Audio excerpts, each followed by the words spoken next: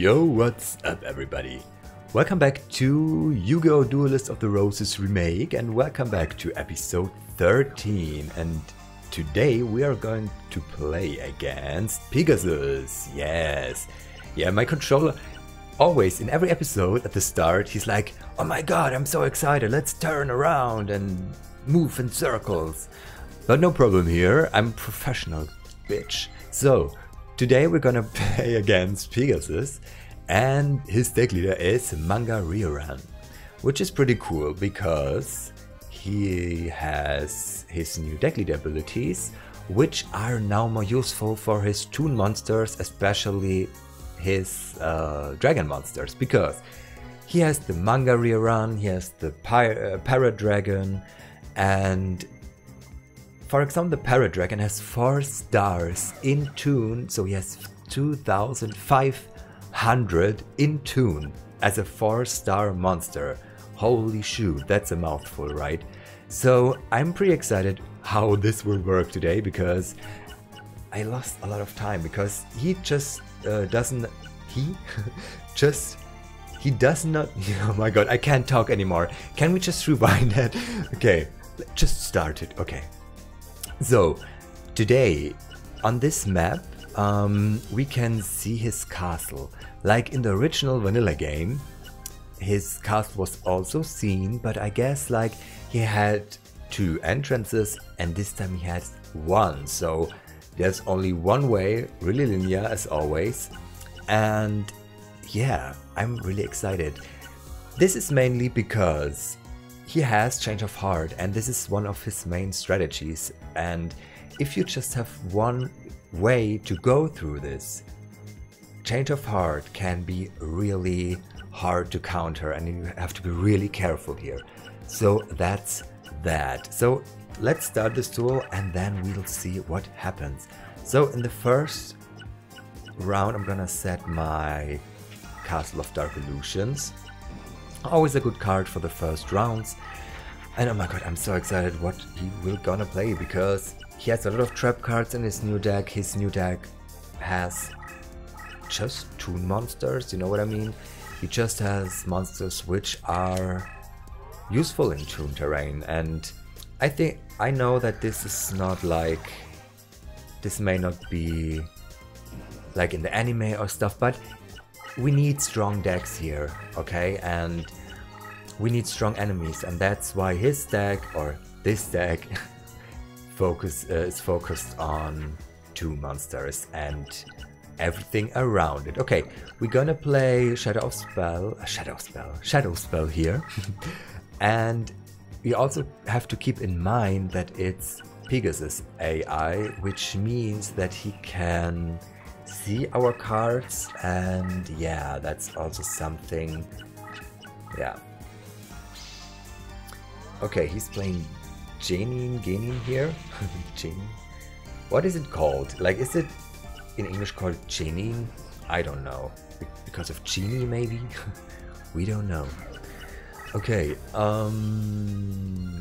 yes, 0. I could like attack him and then it'd be like a direct attack, but if this is a trap card, then I'm kinda effed. So I'm gonna, you know what, I'm gonna combine this, attack him, and even if he has a stronger monster, my chakra will come back. And he doesn't even have a trap card here. That's pretty uncommon for Pegasus here, let's be honest. 550 points for you left, okay dude? So okay, so let's see what he does here. Oh my god. Oh yeah, and he can move 2 spaces because his deck leader, as I said before, is a dragon type monster. And that is also pretty good, because chasing in toon terrain is also something which is not that easy. Okay, no, that's not what I wanted to do here. I'm gonna place that in face down mode, and maybe if he attacks it, he dies. So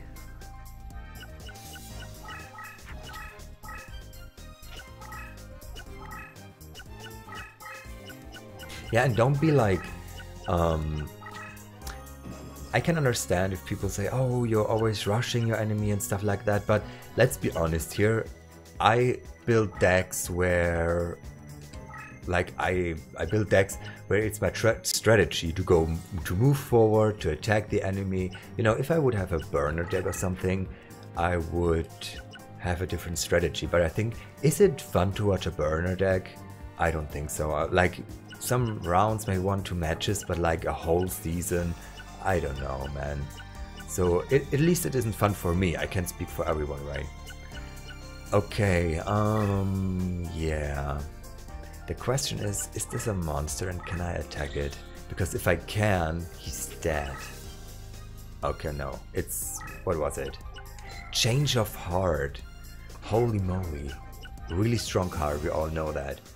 And I'm glad he didn't use it like intelligent. Let's say it intelligent. Holy shoot. 3,500. Okay, 50 damage for me, but my chakra comes back, which is not that useful here, but at least my power-up monster is back, and that is at least something which is not that bad. Okay, now I can power it up a little bit more and move forward, and then he can't attack it anymore. So let's see. I'm gonna move forward here, and I also always have to keep in mind that he can have Change of Heart, so staying here is not good, but since this is just Castle of Dark Illusions, it won't kill me, but next turn I definitely need to change my spot here. So that's that. Okay, he's moving away. I really like how this changed, honestly. Like, the original Pegasus battle was also pretty hard because of different things, like he also has a lot of burner cards and stuff, but here he has everything in one deck. Oh, okay, does that make sense for me? I don't think so right now. So I'm moving forward, and since I know that this can't be a trap card because I move forward, I can attack him directly and next turn and kill him, because he can't do anything here. Yeah, I think that's it for you, Pegasus. You're done.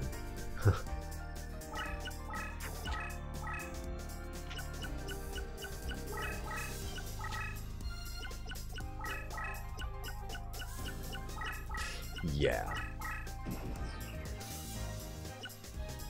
I mean, if you would play this modification, or whatever you want to call it, with a standard or main deck, a starter deck you're gonna get, I don't know if that will work. It would be really, really hard, but maybe I'm gonna do a run later. But this is a little showcase of like how you can beat them, but also not to be too overpowered. Do you know what I mean? So that's that. I'm gonna play my that thing face down. I guess that's a good idea here. Yeah. So let's see.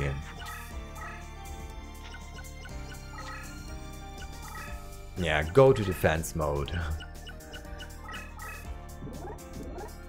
Oh, Bikuri box. 3,300. Yep. That's that. Okay, I'm gonna move you here.